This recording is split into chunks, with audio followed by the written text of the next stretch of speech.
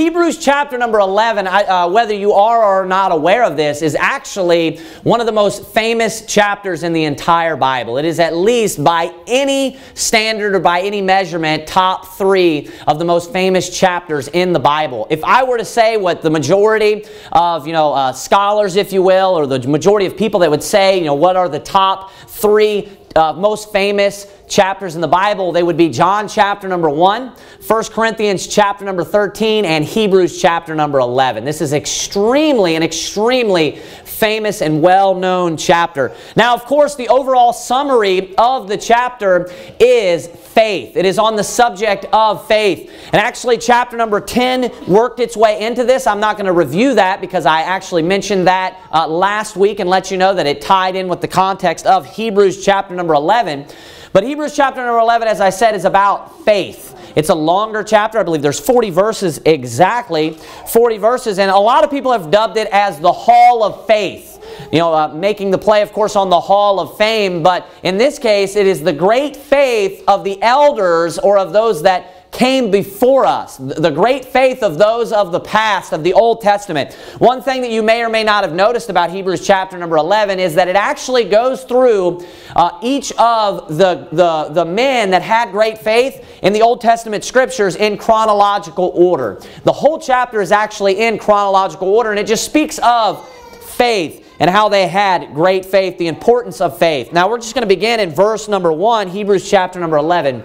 Verse number 1, the Bible says this: "Now faith is the substance of things hoped for, the evidence of things not seen." Now we're going to read a few verses here, and then I want to explain, starting at verse number 1, what it's actually teaching. So right there in verse number 1, first off, it starts off with faith, as we saw. Now faith, the very beginning of the chapter. Now look at verse number 2. "For by it," referring to faith, "the elders obtained a good report. Through faith we understand that the worlds were framed by the Word of God, so that things which are seen were not made of things which do appear." Now, Hebrews chapter number 11, verse number 1, starts off in the very beginning and makes the statement, "Now faith is the substance of things hoped for." So it gives you that statement. What is faith? If we were to define faith, what is faith? And it says that faith is the substance of things hoped for. Now, what is the substance of something? The substance is what something is made up of. So it's asking, what is faith if you were to define faith? Well, it's the substance of what you're hoping for. If I was able to peer into someone's heart and actually see their faith, what you're going to see is what they are hoping for, what they are, looking forward to, or what they are trusting in, if you will, what they have faith in. So it's just defining for you in a very basic way of what faith actually is. What is it made up of? What is it, right? That's the substance. What is it? It's what you're hoping for. That's the simplest what that first statement means. It's what you're actually hoping for. That's what faith means. Now, the second part, I believe, is very misunderstood. It says this: "the evidence of things not seen." Now, I've heard this explained that faith is the evidence of things not seen. The fact that you have faith is that is the evidence of the things that are not seen. And I don't agree that that's the correct interpretation. I don't believe that that is what this is teaching. I'll explain to you what I believe from this exact passage and defining Scripture with Scripture of what that means. One of the reasons why I don't believe that is because you could relate that to any false religion. If we kind of look at this logically, obviously, Scripture takes precedence, and I'm going to show you from the Bible why I don't believe that. But even logically, that does not make sense. By that measure, or by that account, that would validate a Buddhist faith, or it would validate a Hindu's faith, because they have faith. They have a faith. It's a false faith. They're believing in something that's not real, but they have faith. And you could say, well, that's the evidence of what he's hoping for, therefore his faith is right, or he has the correct faith. So logically, it doesn't make sense. And the Bible's logical. God talks about come and let us reason together. The Bible's logical because it's truth. So that doesn't make sense. But what it actually means when it says the evidence of things not seen, I want to explain that by verse number 3. Look at verse number 3. "Through faith we understand that the worlds were framed by the Word of God." And then it says this: so that things which are seen were not made of things which do appear. In Hebrews chapter number 11, that last statement when it says the evidence of things not seen, it's talking about what your faith is in. Because I want you to remember that that very first statement was actually talking about the substance of it, right? So it's speaking about what is the substance or what is your faith actually in. And it's in what you are trusting in or what you have your faith in is the evidence of things not seen. So I believe that what this is teaching is that there is an evidence of the things that are not seen. There is an evidence of God. There is an evidence or a proof that the Bible is true. And if you were to say, what is the evidence? Well, verse number 3, I believe, points you to one of the evidences that there is a creator. There is evidence of a creator. It tells you at the very end, again, to read that, it says, so that things which are seen were not made of things which do appear. So I want you to notice that statement, so that things which are seen were not made of things which do appear. You know, the Bible tells you in Romans chapter number 1 that there is evidence of the Creator. Keep your hand here and go to Romans chapter number 1 real quick. We're not going to be turning too much tonight. We're going to be staying in the book of Hebrews most of the night. I want you to look with me at verse number 20. For the invisible things of Him from the creation of the world are clearly seen. Now, doesn't that statement very, very categorically teach to you that there is an evidence of God? It says, for the invisible things of Him. So I want you to notice that there are invisible things of God. Aren't there? There are invisible things of God. From the creation of the world are clearly seen. So you can look at the things around you, and then there are behind that proves that there is evidence of invisible things. Now, is something invisible something that you can see? Of course not. Now go back to chapter number 11, verse 1. The evidence of things not seen. That's the invisible thing. So there is evidence of the things that are not seen. There's evidence that there is a Creator. It's not saying that the faith is the evidence. The evidence is referring back to the things that are hoped for. And what are you hoping for? You're hoping for, let's say, the Creator. You're hoping for, the Lord and believing in God, right?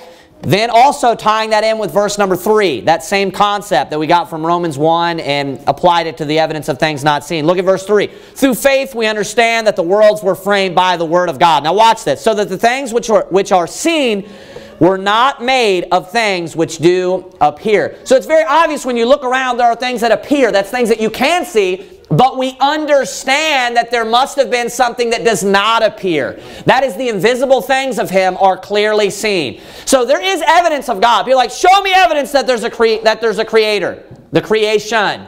There has to be a Creator because there is a creation. The fact that we are all here proves that there's a God. Right. It's that simple. Right. I mean, that's before we delve into the molecular level and all the complexity of the universe and the intricacies of every aspect of DNA and just so many different, complex things about our universe. There are evidences of the Creator. Not only that, there are evidences of God, and I believe it's the Bible. I believe Hebrews chapter number 11 is a great example of God, and that this is the Word of God, and that this is, the true book. And we're going to get into that here, I believe, at the very end. Hebrews chapter number 11 is an extremely powerful chapter. So notice there that the evidence is actually referring to the things that prove that there is a Creator.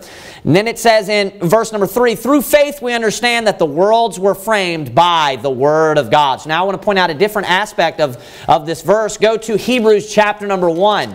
Hebrews chapter number 1. So there, notice that it said that the worlds were framed by the Word of God. It tells us in verse number 2 of Hebrews 1, hath in these last days spoken unto us by His Son, whom He hath appointed heir of all things, by whom also He made the worlds. So I want you to notice there how it says in Hebrews chapter 1 verse 2 that the Son made the worlds. But then we get over here in Hebrews chapter number 11 verse 3 and it says that the Word of God made the worlds. Why is that? Because the Son is the Word of God in the flesh. The Son is God manifest in the flesh. I've also heard it stated, and I believe that this is misunderstood as well, at the very end of verse number 3 it says, so that things which are seen were not made of things which do appear. I've heard it explained by, people, even Ken Hovind I've heard use this, Ray Comfort, who obviously is not even saved, use this, but a lot of different creation science evangelists will use this verse to say, see, this is actually teaching that there are molecules in DNA and that things which you see are made up of things which do not appear, things that you cannot see. That's not what this is teaching. It's like I had already explained it correctly. It's actually teaching that the things that you see were not made by things that you can see right now. They're made by things that do not appear to your eyes. What it's saying is that there's evidence that there's something that is not seen by just looking at things that do appear. That's what that is teaching. It's saying that everything that you look at now was not created by something that you're looking at or something that you can see. Like how if you look at a dog, you see two dogs, right? And then they, of course, copulate and then they bring forth another dog. Well, in that sense, it would be like, well, those two dogs brought forth something that you can see. Well, it's saying everything that you look around at today and you can see with your own eyes was not created originally, in its origin by something in the universe itself. That it came from something transcendent that is outside of the universe. That's what verse number 3 is teaching. And I think that this is very simple and easy to understand. But I've never heard anyone, it's so strange, these simple passages exposit this correctly. But I think it's pretty profound. It's an amazing chapter that actually teaches that when it's talking about faith, it's teaching, hey, it's easy to have faith in this sense. It's easy because, when you look around, right before your eyes, what you're looking at is actually evidence that there's something that you cannot see, which is an amazing truth. Look at verse number 4 now. By faith, Abel offered unto God a more excellent sacrifice than Cain, by which he obtained witness that he was righteous, God testifying of his gifts, and by it he being dead yet speaketh. So right there it mentions Abel. Starts all the way back in the very beginning. Obviously the only two people that were before Cain and Abel was Adam and Eve. It didn't mention Adam and Eve in this case, but it gave us a quick introduction with the first 3 verses there that we're going to be talking about faith. It defines faith for us. This is written so advanced, and it's laid out from beginning to end perfectly. It defines faith in verse number 1. In verse number 2, it basically gives you a summary that, hey, we're going to be talking about the faith of the elders. And when it says elders there, it's speaking of the people that came before us. Elders is a word that can be used in a few different ways. And it means older, or it means a man that is mature, or these different types of ways. But this is actually proof to the fact that it is a loose word and a general word, because in this sense, it just means men of the past. Men that came before us, men that are considered patriarchs. That's what it means, elders. And notice that it begins with Abel. This is the first elder that it's going to talk about. Now, of course, we know the story of Abel and Cain, how they brought their offerings. God accepted Abel's offering because he brought, of course, the lamb, which pictured the Lord Jesus Christ. And then Cain's offering was rejected because he brought the fruit of his works. He brought the fruit of his own labor. Literally, he brought vegetables and things of produce that he had gathered up and you had to work hard for. And that symbolized, work salvation. As opposed to, or contrasting to, Abel just trusting in the blood of the lamb. He just brought the lamb. That's all that he brought. Representing, that God is doing the work and that he's trusting in the work of God. Now, of course, God would have had to have given them the correct instructions. Because the Bible says that faith cometh by hearing and hearing by the word of God. Every person that we're about to read about is going to be trusting in the word of God. Every time any way that we put our faith in God, it has to be in His Word. Which makes perfect sense why verse number 3, right there in the introduction as well, would begin with the Word of God and how in the origin God created the worlds by His Word. So it also tells us there that at the very end of verse number 4 it says, God testifying of His gifts, and by it He being dead yet speaketh. So there's I believe 2 layers to that verse right there. Number 1, I believe that it's talking about the fact that he has eternal life and that he was made righteous. But not only that, the fact that he can be a witness to us today through the Scriptures. So I believe there's a couple of different meanings that we can take away from that. Another thing that I want to point out to you that, and this is very much introductory so far. I want to point out to you in verse number 4, I want you to notice that it says about Abel, by which he obtained witness that he was righteous. So when it says by which, what is it talking about?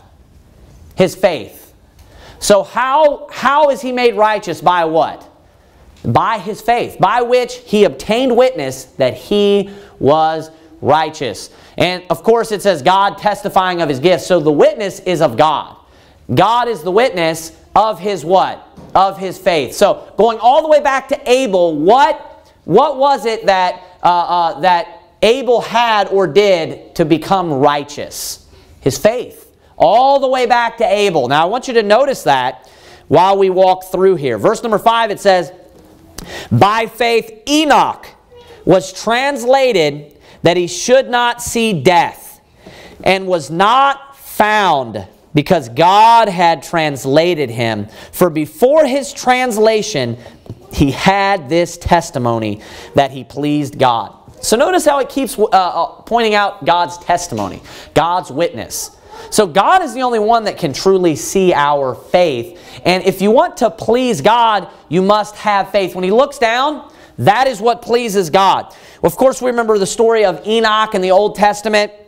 And Enoch, the Bible says, walked with God. And it says that he was not, is the way that it was worded in the Old Testament. We're given some more information about what that means. Because oftentimes in the Bible, in the Old Testament, when it says he was not, sometimes that means that he died.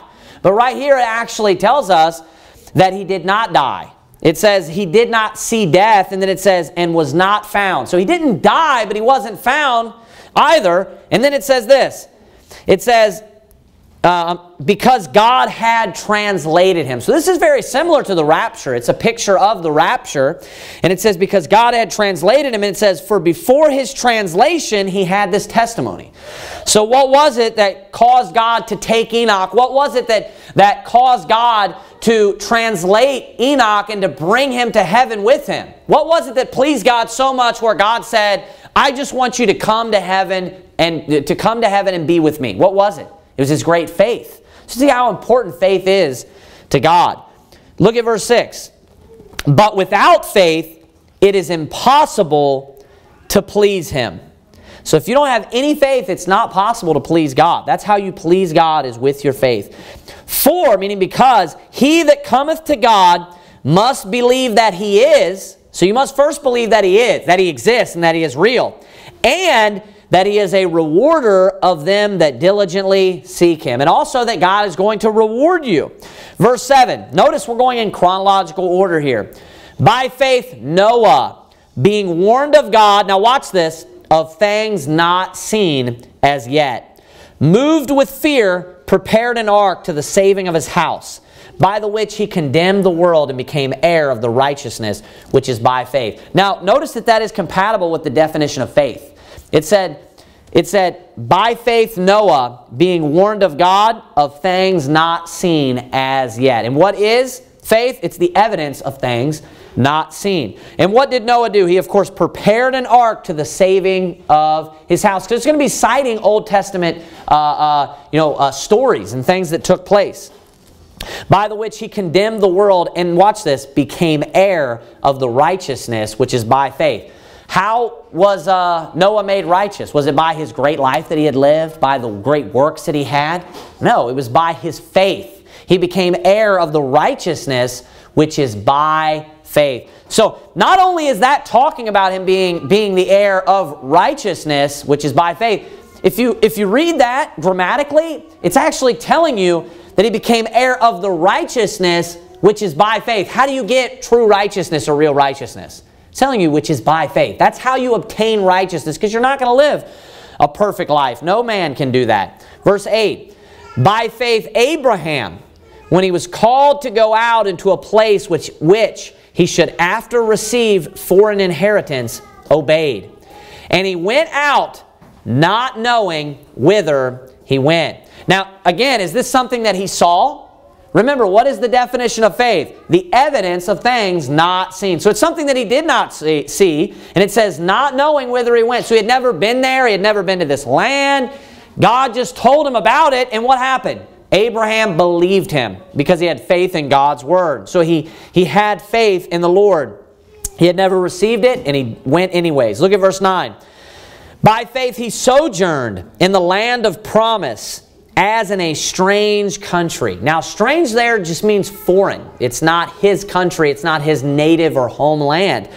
So it says a strange country, dwelling in tabernacles with Isaac and Jacob, the heirs with him of the same promise. Now, a lot of people aren't familiar with the word tabernacle, and tabernacle just means tent.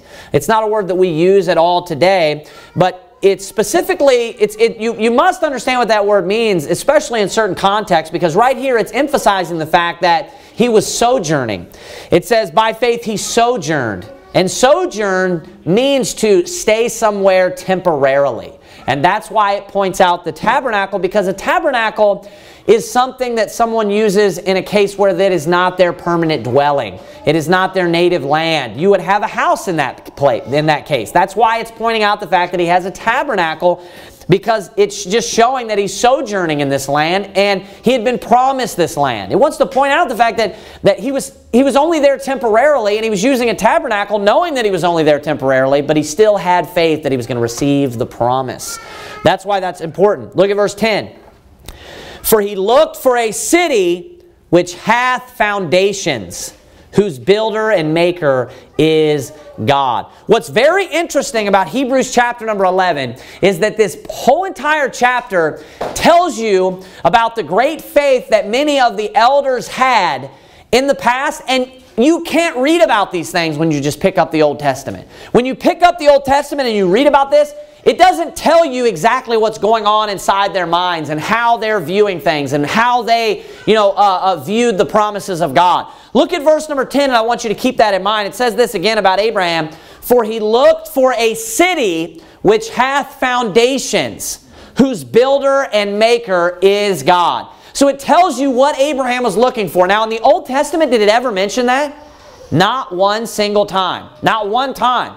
But it tells you that what Abraham was actually looking for was a city which hath foundations. And then it says, whose builder and maker is God. So he was looking for a heavenly city, wasn't he? That's what he was expecting to receive. That's what was going on in his mind, and actually what he was hoping for. This is something that he had never seen, isn't it? This is the substance of his faith. This is what his faith actually was what it is made up of. What are you hoping for? Or what are you looking for? Look at verse number 11. Through faith also Sarah herself received strength to conceive seed. So it's talking about the great faith that Sarah had, and was delivered of a child when she was past age, because she judged him faithful who had promised. So notice she was past age. She was past, the Bible talks about the time of women. She was no longer having her menstrual cycle. She was scientifically and physically impossible. It was impossible for her to have a child. But of course, he who created the womb, he who created the anatomy of the female, of course, was able to cause her to bring forth a child, even when it was scientifically impossible. Why? Because she had great faith, because she judged him faithful who had promised. She believed that he was faithful and that he would come through on his promise. Look at verse 12. Therefore sprang there even of one, and him as good as dead. That's talking about Abraham. And the way you can know that is because if you cross-reference it with Romans chapter 4, there's a very similar statement about him being as good as dead, or very similar to that. So many as the stars of the sky in multitude, and as the sand which is by the seashore innumerable. Then it says this in verse 13, a great verse. These all died in faith, not having received the promises, but having seen them afar off, and were persuaded of them, and embraced them, and confessed that they were strangers and pilgrims on the earth. Now, the promises that it's talking about are the promises that come with the new covenant. That's what the whole book of Hebrews is about, the promise of the new covenant, all the different promises that come with it, all of the great benefits of the new covenant, and how it's better than the old covenant. And right here, when it's talking about how they didn't receive the promises, it's talking about that they weren't here during the time on earth when that covenant was fulfilled, when it actually was made active, when it was actually consummated and put into place where they saw the Messiah, they weren't here for that. They didn't receive the promises in that sense. They were just looking forward to the cross. This is actually the perfect verse that points that out.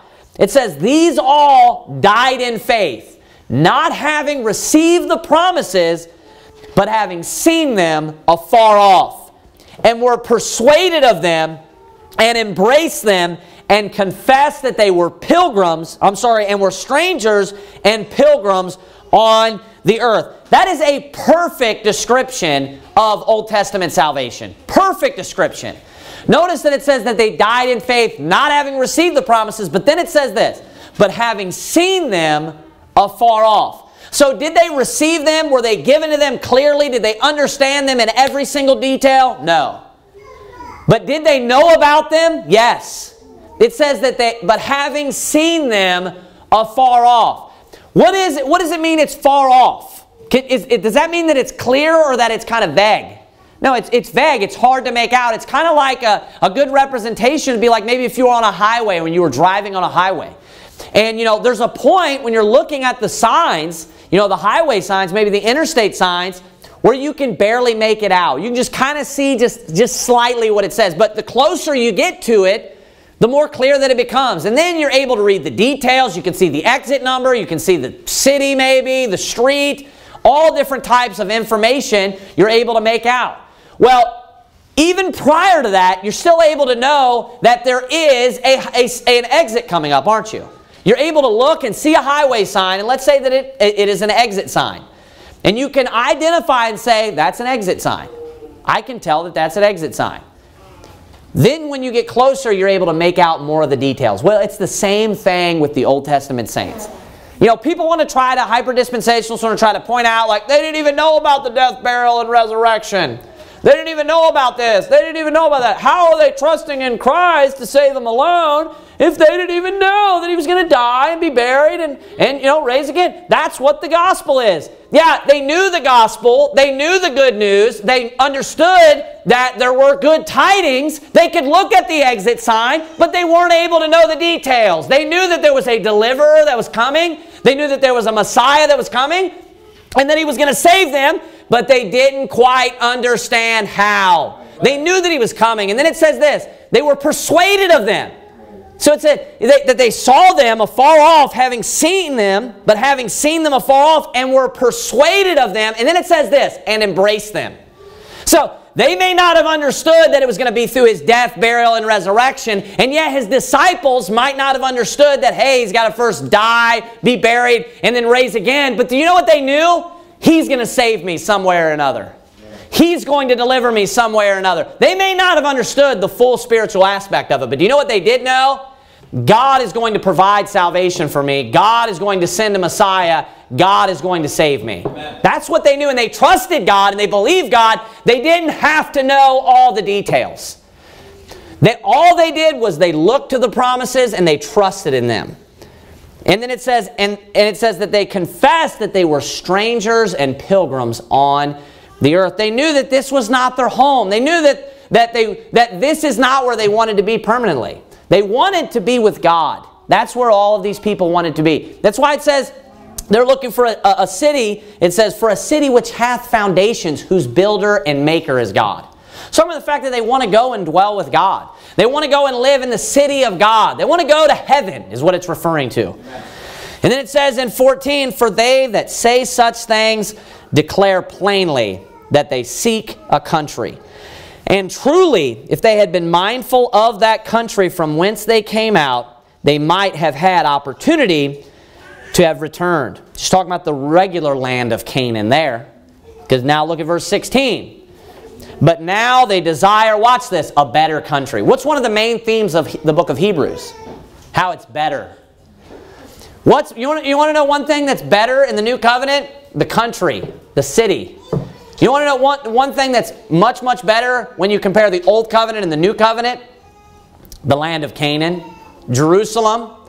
The true Jerusalem, the heavenly Jerusalem, is a better country than the Jerusalem that's on this earth, than the Jerusalem which now is. It says, but now they desire a better country. Watch this. That is, an heavenly. Wherefore God is not ashamed to be called their God, for he hath prepared for them a city. So we get more details there. Like I said, where did they want to go? They wanted to go and dwell and be with God. They wanted to live with God and spend eternity with God. They wanted to go and live in heaven with God. Notice what it says there. This is very interesting. I love that statement. It says, for he hath prepared for them a city. Go to Revelation chapter 21. Go to Revelation chapter number 21. This is, some of those things in the Bible that there's no way that, any man could have such, details that tie in so perfectly. I want you to look at this. So what city is it talking about? It's talking about a heavenly city that God made, right? And it says that he hath prepared for them a city. Now, who prepared it? It's saying God prepared it. For he hath prepared for them a city. Revelation chapter number 21. Look at verse number 1. This is the great details of heaven. And I saw a new heaven and a new earth. For the first heaven and the first earth were passed away, and there was no more sea. And I, John, saw the holy city, New Jerusalem, coming down from God out of heaven. Now watch this. Prepared as a bride, adorned for her husband. I want you to notice that it's prepared as a bride, adorned for her husband. Who prepared it? God prepared it as a bride, adorned for her husband. Notice what the city is. The city's the bride. Adorned for her husband, that's talking about the sons of God. It's talking about Jesus. And then it says, and I heard a great voice out of heaven saying, behold, the tabernacle of God is with men, and he will dwell with them, and they shall be his people, and God himself shall be with them. Notice that. Those are precious words. And God himself shall be with them, and be their God. Notice that statement again. Notice the strong consistency. And be their God. It says in verse 16 again, wherefore God is not ashamed to be called their God, for he hath prepared for them a city. Now, who prepared for them a city? God. Who prepared the city for them over here in chapter 21, verse number 3? God prepared the city. You know what Jesus said to his disciples before he left in John chapter number 14? He said, I go to prepare a place for you. Amen. So you know who Jesus is? Jesus is God. You know who prepared the city? Jesus. Do you know who else prepared the city? God. Because Jesus is the Lord. Jesus is God. He prepared us a city. Also, look in Hebrews chapter number 11 while keeping your hand in Revelation 21. Remember what it said about Hebrews 11:10 about the city. It said, for he looked for a city which hath foundations, whose builder and maker is God. Notice the builder and maker, the preparing. God did that. And what about the city does he tell you? It says that the city hath foundations. Now, does cities normally have foundations? No, normally they do not. Normally you would have a foundation, singular, in the first place. But notice that this city itself has a foundation, number one. And number two, it doesn't only have a single foundation, it has multiple. And that's what Abraham was looking for. Look at Revelation chapter number 21 again while describing the city. It says in verse 10, and he carried me away in the Spirit to a great and high mountain and showed me that great city, the holy Jerusalem, descending out of heaven from God, having the glory of God, and her light was like unto a stone most precious, even like a jasper stone, clear as crystal. And it had a wall great and high, and had 12 gates, and at the gates 12 angels, and names written thereon, which are the names of the 12 tribes of the children of Israel. Then it goes through all the gates there. I want you to look at verse 14. And the wall of the city had 12 foundations. Notice that. What does this city have? It has foundations. And who was the builder and the maker of this city? God. Just like Abraham was looking for a city, it says, for he looked for a city whose builder, which hath foundations, whose builder and maker is God. Notice the strong consistency between Revelation 21 and Hebrews chapter number 11. We're not going to look at this, but also this is almost identical to the statements that were made to Abraham from God. He talks about how he's going to have an everlasting covenant with him, and he said, and I will be your God, or I will be their God, referring to his seed. Keep reading there and back to Hebrews chapter number 11. We're going to look at verse number 17 now. Continuing about the great faith of Abraham, it says this, by faith Abraham, when he was tried, that means like tempted, offered up Isaac. And he, that had received the promises, offered up his only begotten son, of whom, talking about his only begotten son, it was said that in Isaac shall thy seed be called. So, of course, God gave the promise to Abraham that from Isaac there would be a seed innumerable. They would be like the stars of heaven, or like the sand that is upon the seashore. And God came to Abraham, tempting Abraham and trying him, and told him to take up his only begotten son, this is Isaac, of course, and to offer him as a burnt sacrifice upon the altar. And because Abraham had such great faith, he still believed God, and he did so. He took Isaac up there and was truly and really going to offer Isaac as a burnt offering. But look at what it says in verse number 19. Accounting that God was able to raise him up even from the dead. So why did he do it? Why did he go through with that, even though he knew that the promise said from God that he was going to be the father of many nations, and that it was going to come through Isaac? Why did he do it anyways? Because he believed God so much. He had such strong faith in God that he said that what's going to happen is I'm going to take Isaac up to the mountain and I'm going to sacrifice him as God has commanded me to. And what's going to happen is God's going to have to raise him from the dead. Because he knew whatever happens, Isaac has to come down off that mountain. Isaac has to have children as well. Isaac has to be the progenitor for me to fulfill this promise. And he knew that God was faithful, and he knew that God wasn't going to go back on his promise. I want you to notice that he knew no matter what that God has already promised me, and that promise is going to come true. So the only way out is, well, God said to kill him. Therefore, when I kill him, God's going to raise him from the dead. And then it says this. From whence, saying in the death and burial of and resurrection of Isaac, from whence also he received him in a figure. Now notice it says, from whence also he received him in a figure. Who did he receive? Of course, he received the Lord Jesus Christ in a figure. That was him. He didn't. So you say, well, Abraham had no idea about the death, burial, and resurrection. Yeah, he didn't understand it in details, but guess what? He received it in a figure. He still accepted it, embraced it, like it says. He's persuaded of it. You know, he didn't know all of the details, but he still accepted it and received it, as the Bible says, in a figure. Look at verse 20. By faith Isaac blessed Jacob and Esau concerning things to come. Now what is faith? It's things that are not seen. It's the substance of things hoped for, the evidence of things not seen. So did Isaac, of course, had he seen the things to come? Of course not. He wasn't there to witness them and to testify them.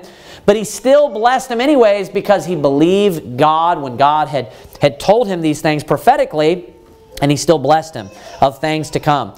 The same here in verse 21. By faith Jacob, when he was dying, blessed both the sons of Joseph and worshipped leaning upon the top of his staff. It's saying that he blessed him of things to come. If you remember, Jacob blessed him of the future. It's exactly the same thing. Things that hadn't happened yet, he had faith that they would happen. He believed in them.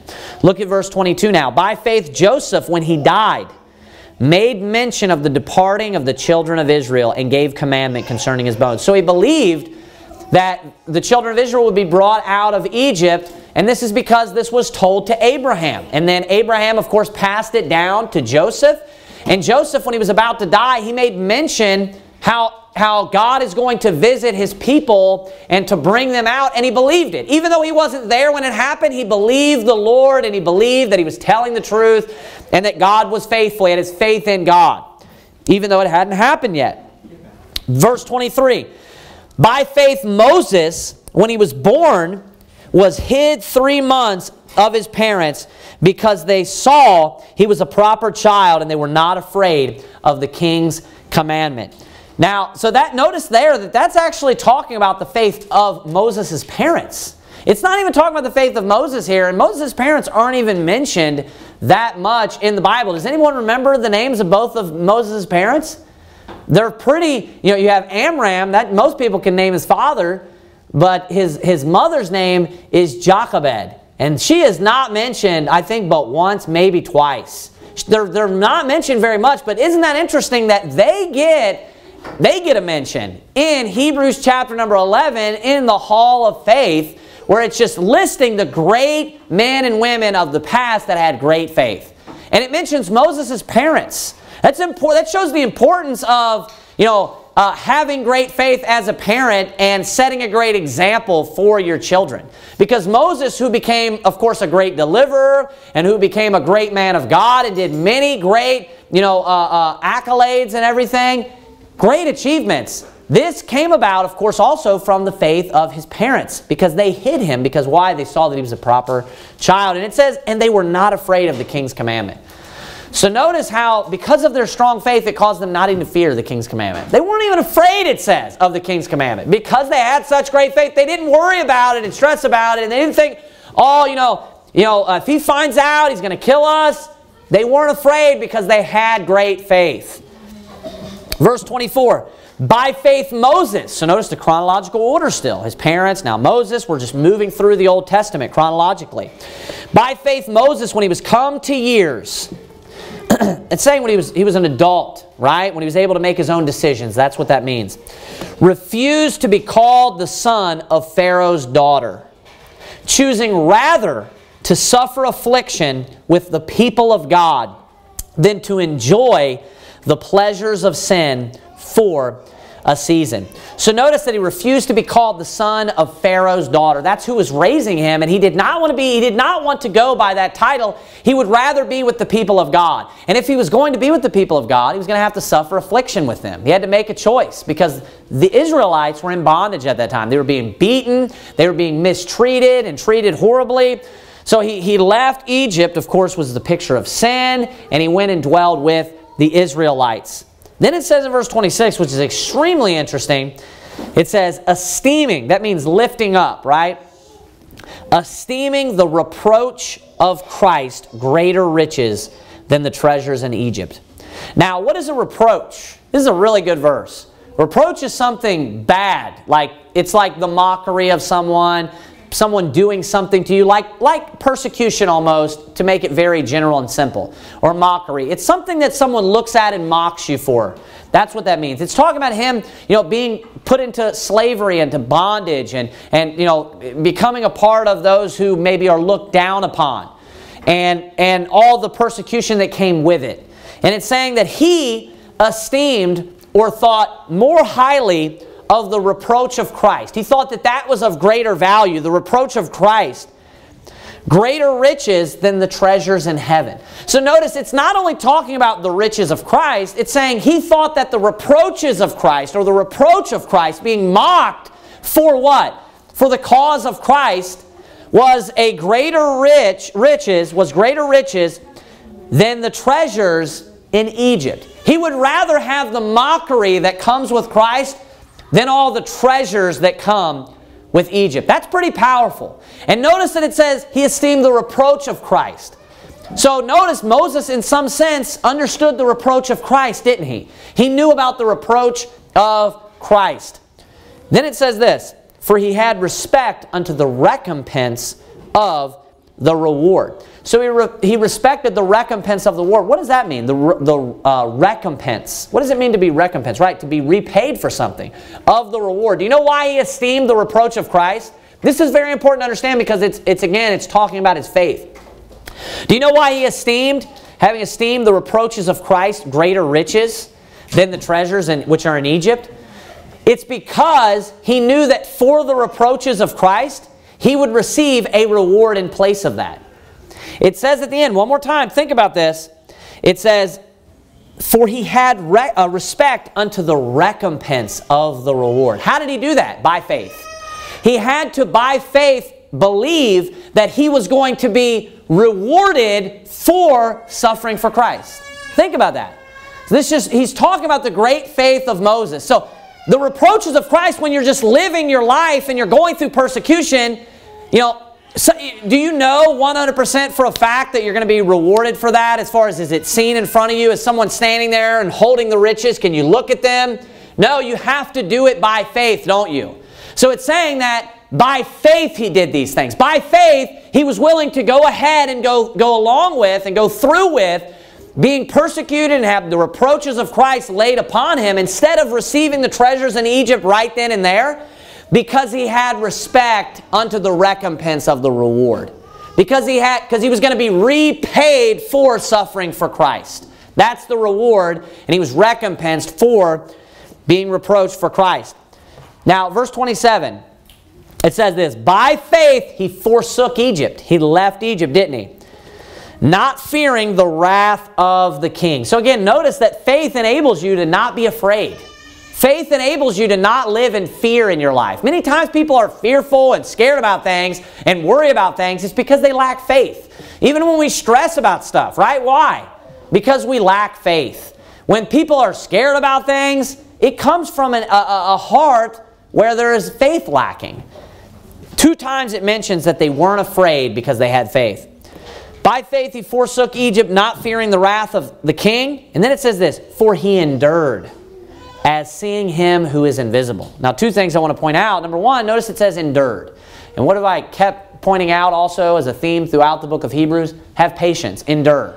You know, patience means to endure. That's what all of this is about. It's about them enduring, about having patience, about, you know, striving and pushing through, right? But how did he endure? As seeing him who is invisible. So who did he have his faith in? Well, who does verse 26 say he had his faith in? Esteeming the reproach of Christ greater riches. So who did he have his faith in? Christ. Then here in verse number 27 it says, for he endured as seeing him who is invisible. So who did he have his faith in? Christ. Who did he have his faith in? He who is invisible. Go to 1 Timothy chapter 6. So this ties in with this teaching that we find in 1 Timothy chapter number 6. 1 Timothy chapter number 6. Everybody's very familiar with this passage and of course how it breaks down. And I want to look at verse number 14. It says, that thou keep this commandment without spot, unrebukable, until the appearing of our Lord Jesus Christ. That's the subject. Which in his times he shall show who is the blessed and only potentate, the King of kings and Lord of lords. This is Jesus, of course, who only hath immortality, dwelling in the light which no man can approach unto, whom no man hath seen nor can see. And then it says, to whom be honor and power everlasting. Amen. So another powerful passage that is speaking of Jesus Christ as the subject, and it clearly tells you, of course, he's the King of kings, he's the Lord of lords. It tells you he's the only person that has immortality, and he's dwelling in the light which no man can approach unto. And then it says this about Jesus, whom no man hath seen nor can see. What is it saying that he is? He's invisible. Saying that Jesus is invisible. Why? Because God is a spirit. The Bible says that Jesus is the image of the invisible God. Now when it's talking about, you know, Jesus being the image of the invisible God, of course, Jesus is God manifest in the flesh. It's talking about the body of God. God was manifest in the flesh to where we could see him in the flesh. But did we actually look at the nature of God? Did we actually look at the being of God? God is a spirit. Did we actually look at the Spirit of God? Is that what Philip saw in John 14? No. He saw the man Christ Jesus. He saw God's flesh. He saw the body of God. What was inside of that body was the soul of God. What was inside of that body was the Spirit of God. It was the invisible God. Jesus is the image of the invisible God. But guess what? He also is that invisible God. There's only one God, and Jesus is God. That's why it tells you in Hebrews chapter 11, verse 26, esteeming the reproach of Christ. That's what he had his faith in, the reproach of Christ. Then at the end of verse 27, it says, for he endured as seeing him who is invisible. So who was he looking to? He was looking to God. Who was he looking to? He was looking to Christ. Because Jesus is the invisible God. He is he whom no man has seen nor can see. So when you're trusting in God in the Old Testament, do you know who they were trusting in? Christ. Because that is God manifest in the flesh. It's the same person. It's the one true God who is one person who came down and was born in the flesh. So they were trusting in God. They were trusting in the Lord Jesus Christ. Look at verse 28. Through faith he kept the Passover and the sprinkling of blood, lest he that destroyed the firstborn should touch them.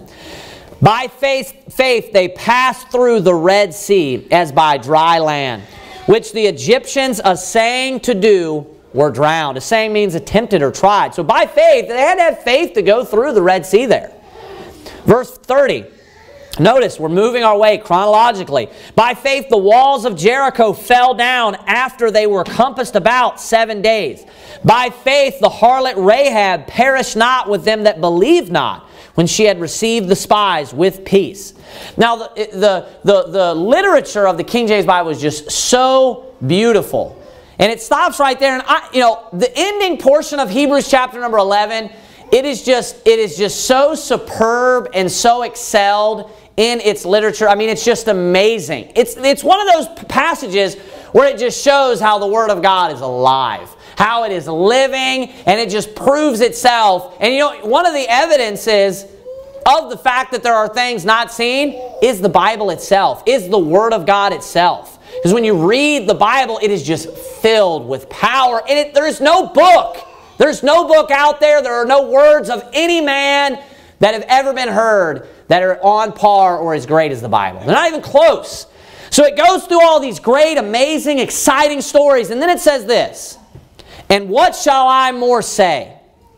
For the time would fail me to tell of Gideon and of Barak and of Samson and of Jephthah, of David also and Samuel and of the prophets, who through faith subdued kingdoms, wrought righteousness, obtained promises, stopped the mouths of lions, quenched the violence of fire, escaped the edge of the sword, out of weakness were made strong, waxed valiant in fight, turned to flight the armies of the aliens. Women received their dead raised to life again, and others were tortured, not accepting deliverance, that they might obtain a better resurrection. And others had trial of cruel mockings and scourgings, yea, moreover of bonds and imprisonment. They were stoned, they were sawn asunder, were tempted, were slain with the sword. They wandered about in sheepskins and goatskins, being destitute, afflicted, tormented, of whom the world was not worthy. They wandered in deserts and in mountains and in dens and caves of the earth. And these all, having obtained a good report through faith, received not the promise. God, having provided some better thing for us, that they without us should not be made perfect. There is no piece of literature that's that amazing. Amen. There does not exist a book or any writings that are as amazing or even close to. They don't even hold a candle to the King James Bible. The Bible is so powerful. It is alive. It just speaks to your soul. When you hear it, you know that power is supernatural. You know that comes from the breath and the mouth of God. Now, when we look at the people that were mentioned there, starting in verse number 32, those are all also in chronological order that are listed. And notice that it ends there with the prophets. That's all in chronological order. Starts with the book of Judges, Gideon and Barak and Samson and Jephthah. They're all in the book of Judges. Then it talks about David and Samuel. They lived concurrently with one another. Samuel just prior to David, but they lived concurrently. And then it says, and of the prophets. So then it just goes on into the future there, chronologically, and the prophets. Then it mentions the prophets. It's talking about the prophets who through faith subdued kingdoms. Also it's speaking of everyone in verse 32. That whole list. Who through faith subdued kingdoms. Of course, David did that. Many men did that. Wrought righteousness, obtained promises. Then it says stop the mouths of lions. One example of that would be Daniel, who would fall into the category of the prophets. Quenched the violence of fire, escaped the edge of the sword. There are many examples of all of those. Out of weakness were made strong. Again, many examples of those. Waxed valiant in fight, turned to flight the armies of the aliens. When it says flight there, it's talking about people running away. And when it's talking about aliens, it's not talking about UFOs and stuff like that. It's talking about foreigners, like foreign invaders, foreign armies and things like that. They turned to flight the armies of the aliens, of the foreign countries. Women received their dead raised to life again. That happened with Elijah and Elisha. That's two examples of that. And others were tortured, not accepting deliverance. Notice that.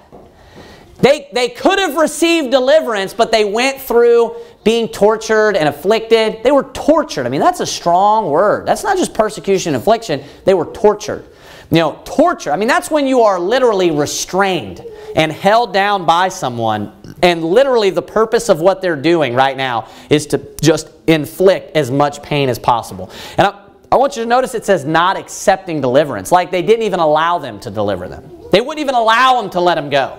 They did not want to be let go. And what was the reason why? Because their great faith, it says, because they wanted a better resurrection. Now, what's interesting, notice how the word better keeps coming up. And I hope that you're more sensitive to these things now that I've pointed it out. But it's saying that the more that they went through, they knew that they would be rewarded for it even more. So they're thinking, hey, I'm going to already be resurrected. I'm already going to be rewarded from God. But I'm going to go through even more reproaches for Christ. I'm going to go through even more affliction and more punishment on behalf of God so that I can receive an even better resurrection. So that I can even have a better resurrection and be rewarded even greater is what that means. Because that's why it says that they might obtain a better resurrection. So, and in verse 36, and others had trial of cruel mockings and scourgings. The one that I think of there specifically is Jeremiah. He was put on trial multiple times. He was put in the stocks, and you think about people throwing stuff at him and people just mocking. He was mocked constantly. Jeremiah was mocked more than any of the disciples, where it's actually recorded of him being mocked. And it says, and scourgings, yea, moreover of bonds and imprisonments. I mean, this is the life of all the prophets. They were stoned. They were sawn asunder. Stoned, referring to the fact they were stoned to death. They were killed. Many of the prophets were stoned to death. It says they were sawn asunder. Sawn comes from the word saw. Asunder comes from the word to separate, to put into halves. Asunder, sundry. It's saying that they cut them in half. That's what that's saying. So there were some prophets that were actually hacked into pieces or cut in half, sawn asunder. Were tempted. They were slain with the sword. They wandered about in sheepskins and goatskins, being destitute, afflicted, tormented. Notice the life of a Christian. Notice the life of a prophet, of a man of God of the Old Testament. And why were they willing to go through all of it? Because they respected the recompense of the reward. That's the reason why. Because they had such a great faith, and they counted him faithful that promised, and they believed that God would reward them for everything that they went through. Amen. They had a strong faith in the Lord, and they knew God's going to pay me back for all of this. So they were willing to keep going through with it, to the point where it actually summarizes their attitude by that they would not accept deliverance. They wouldn't even accept it, saying they denied it. They were given the opportunities. Hey, just do this. And you think about the prophets of old, oftentimes what are they told? Stop preaching in the name of the Lord. Stop preaching in the name of God, and you can go. We'll let you go if you promise you'll go out there. You know what they said? Not happening. Not accepting deliverance. Why? Because they knew that God is faithful. They had a strong faith in the Lord, and they hoped one day that God would recompense them and pay them back for it. They believed that He would. It says in verse 38, after it talks about, you seem like you're reading about, like Paul talked about how the offscouring. You think like you're reading about just like the worst scum of the earth. That's what offscouring is, right? Then it says this in verse 38. They looked down upon them, and then it says this, of whom the world was not worthy. So these men who were just treated awful, they were looked down upon, they were mocked and made fun of. If you would have actually saw it and just been a random bystander, you would have thought, these people are ridiculous. If you knew nothing about it, you didn't know anything about the Lord, and you saw Jeremiah preaching in the streets, you saw Isaiah walking around the streets being made fun of, saying he's crazy, he's an idiot, no one liked him, no one's his friend. Ezekiel, a lot of them lived lives of seclusion. They were rejected by pretty much everybody. And the majority of just a random bystander would say, that guy's an idiot. He's crazy. Look at this guy. You know how God views him? I love that it's in parentheses. It says, of whom the world was not worthy. They weren't even worthy. All the people around them weren't worthy of Jeremiah. They weren't worthy of Isaiah. They weren't worthy of David and of Samuel and of Zechariah, who was slain between the altar. They weren't worthy of them. They looked down upon them and thought that they were scum and thought that they were worthless. But actually, in truth, in God's eyes, they, the children of Israel, those that persecuted them, weren't worthy. They weren't worthy of the prophets. They weren't worthy of them.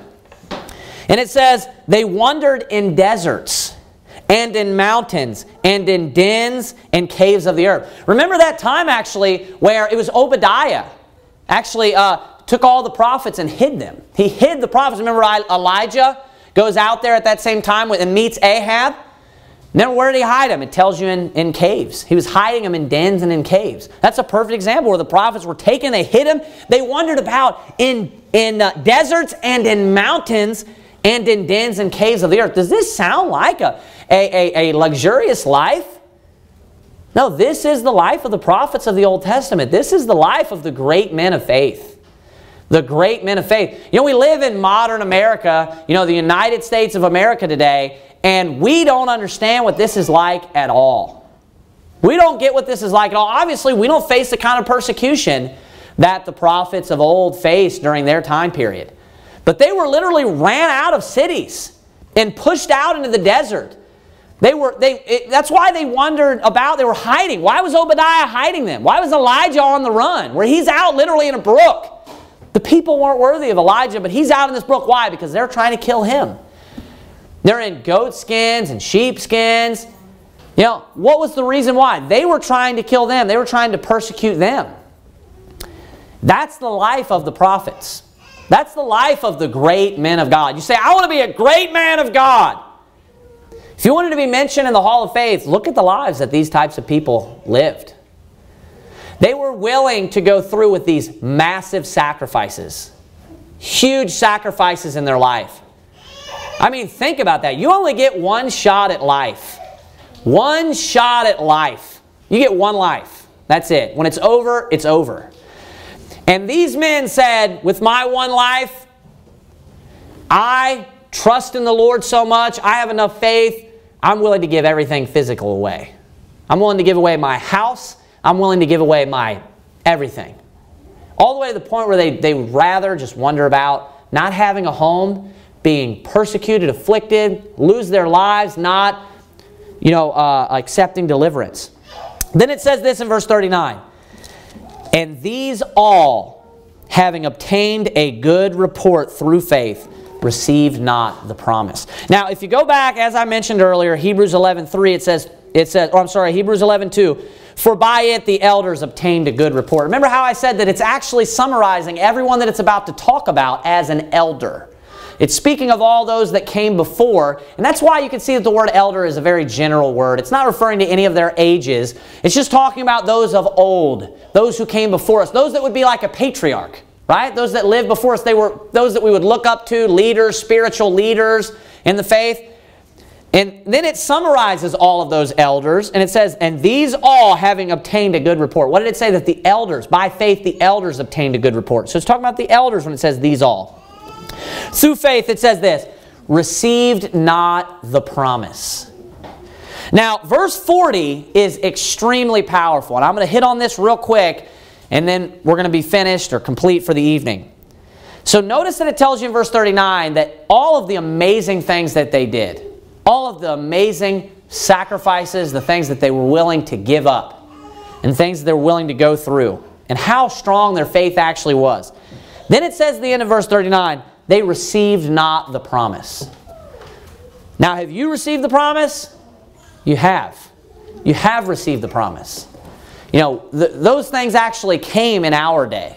They were looking toward the cross, but the cross is already finished now. You know, you have received the promise. You received the spirit of promise. We have already received the promise has been consummated in that sense, in a spiritual sense. It has been. Then it says this in verse 40. I want you to look at this. God, watch this, having provided some better thing for us. Better than who? Better than them. Why? Because they didn't receive the promise. They didn't receive the promise, but He provided some better thing for us. Meaning what? we did receive the promise. They looked forward to the promise. They didn't understand the promise. Then the promise came and was fulfilled. That's what it's saying. So God went ahead and He physically and He completely fulfilled the promise. As far as our salvation, us going to heaven, all of that is done now. And we received it in the sense that we were here for it. What did it mean before when it said that they hadn't received the promise? It was talking about in their lifetime it hadn't come to pass yet. But has it come to pass now? Yes, it's been completed at Calvary. It said, God having provided some better thing for us. Now I want you to think about this. Who would you expect more faith out of? Those of the Old Testament who had not received the promise, or those of the New Testament who had received the promise? The New Testament. So I want you to understand the point that he's trying to make actually at the very end of Hebrews chapter number 11. He gives you this long list of just, again, the amazing things that the prophets of the Old Testament and the men of God of the Old Testament did. And then he ends it with, and these all having obtained a good report. So they obtained a good report, it says, received not the promise. So they obtained a good report through faith. And God was pleased with them through faith. A good report, remember His witness, His testified of them. Through faith, it says, receive not the promise. It's saying they didn't even receive the promise. They did all these things and they didn't even receive the promise. And then he says in verse 40, God having provided some better thing for us. God having provided some better thing for us. So what did God do? God provided a better thing for us. Why? Because we did. We had the opportunity to receive the promise. Now, number one, what you can take away from this is to be grateful and to be thankful that you live in a time where you receive the promise. Where we can look back at the cross and how much more glorious it is to us than it was to them. They didn't have near as many details. So be thankful to God that you live in a time when you receive the promise. But not only that, the point of this is to tell you and to explain to you that you, having received the promise, should be doing more and have a greater faith than they even had. Look at what it says at the end of verse 40. That they without us should not be made perfect. So notice that they, everything that they did, without us being added to that group, think about that. Without us being added to the group of those people should not be made perfect. What does it mean to be made perfect? Saying that they're lacking something. Saying that it's not complete. Without us being added with them into that same group of all the great men of God that were mentioned, they're not yet made perfect. Do you know what the point is? That now it's your turn to be added to the list. Now it's your turn to be added to the hall of faith. That they aren't complete or they're not made perfect. That group is not made perfect without us. Now if they were willing to go through and God gave them a good report for all the things that they went through and they didn't even receive the promise, how much more does God expect from us? We look at, and this is something I want to end on and note, and I want this to resonate with everyone here. I try to think about this from time to time. We look at the people of the Old Testament like they're untouchables. We look at Moses, and hey, I'm not downplaying all the great things that the men of God of the Old Testament did. That's not what I'm doing at all. But we look at Moses, we look at Elijah, we look at all of these men like, man, they did so much for the Lord, and they did. But we almost lift them up to the point of like where it's not possible for us to live a great life equal unto they did. Now, I'm not saying that God is going to use you to do miracles. I'm not saying that God is going to, use you to raise up a child from the dead like He did Elijah or to part the Red Sea. But when you stop and think about it in the grand scheme of things, God could use you to do things that are just as valuable as He did Elijah and Moses. He explains to you that, hey, look at all the great things that these people did. Look at all of what they did. And you know how they did it? They did it through their great faith. They did it through the great faith and because of the great faith that they had. And they did it, and they had that great of faith even without receiving the promises. And then you know what He does? He mentions you and the fact that you have received the promises. What's the point? Unto whom much is given, of whom is much required. God expects us. We have this idea That it's like, hey, all the great works are finished. Everything's done. Need I remind you that the tribulation is going to occur on this earth one day. The events of Revelation, not knowing what year, not knowing exactly what time, I can guarantee you that they will happen. The Antichrist will come, and the Bible talks about how the Christians that are alive during that time are going to do great exploits. There is going to be a Christian, a group of Christians, of people that are serving the Lord, that are going to do things that the Bible looks at that are great exploits, that are great works of God. There is going to be a group of people that are going to do things like unto what they did of the Old Testament. Don't look at all of the men of the Old Testament and view them and their works and their lives as being a life that you could not lead and not be used just as much. God expects us to do just as much as they did. God expects more from us. Why? Because we have received the promise. Because the promise has been fulfilled now, and we're able to look back at the cross. So you know what that should help you to do and to have? Greater faith than that of Moses. Greater faith than that of Elijah. Greater faith than that of Abraham and of Noah and of all. We have the full Bible. What do we have our faith in? The Word of God. What strengthens your faith? When you stop and think about it, what do you have access to? Where does your faith come from? Look around at everything. This is the only source. This is the only place where you can derive true faith in the Lord and in Jesus. This is it. Those of the Old Testament didn't have 66 books. They didn't have this Bible. We have such a greater opportunity than they did of the Old Testament. We have the better covenant. We have all of the more opportunities than what they had. Hebrews chapter number 11 ends with, God expects more out of us, not less. And you read that list and you're like, man, how could I attain unto that? And the Bible, what the Bible's teaching here at the end of Hebrews chapter number 11 is that what enabled them to do the great works that they were able to perform was their faith. That's what enabled them to be able to do the great works. And because you have received the promise, you should be able to excel them in faith and therefore do just as much works as they did. Hebrews chapter number 11 is the faith chapter. It's one of the most amazing chapters in the Bible. It is one of the major proofs. I mean, all the Bible is amazing, but there are some, just chapters and portions of the Bible that just are amazing. And Hebrews chapter number 11 is an amazing chapter. Let's bow our heads and have a word of prayer. Heavenly Father God, we thank you for your word, dear Lord. We thank you for Hebrews chapter number 11 and all the great examples of the great men of God. We ask you that you would strengthen us, dear Lord, strengthen our church here. Help us to do great works, dear God, as the prophets did of old. We ask you that you would bless us and fill us with your Spirit. Help us to walk in the Spirit daily and to not fulfill the lusts of the flesh and to mind the things of the flesh, but to grow in righteousness, dear God. Help us to have great faith and to make sacrifices. To be willing to sacrifice things on this world, dear Lord, so that we might receive the recompense. Help us to have recompense. Help us to have confidence and to respect the recompense of the reward. We love you, and in Jesus Christ's name, amen.